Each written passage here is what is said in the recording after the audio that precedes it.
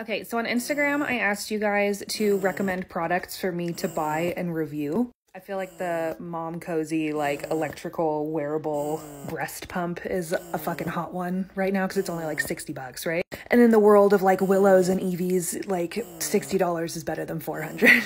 So far, I like it. It says on here that it's quiet. I'm sure you can hear it. I don't think it's that quiet. But I'm not currently worried about like discreetness as far as sounds go, so for me it's fine. As far as how well it works, I would say it works pretty well. I've only been using it for like 10 minutes when I do use it, because I'm still technically feeding from the tap. My nips are just a little bit sore because of course they would be. So I take a break from feeding from the tap and just pump a little bit so that Kaliko can also bottle feed and get to feed the baby as well. But yeah, so far so good. I like this. But yeah, you can get this on Amazon. Again, I bought it with my own money, so I wouldn't be lying to you guys on if I liked it or not.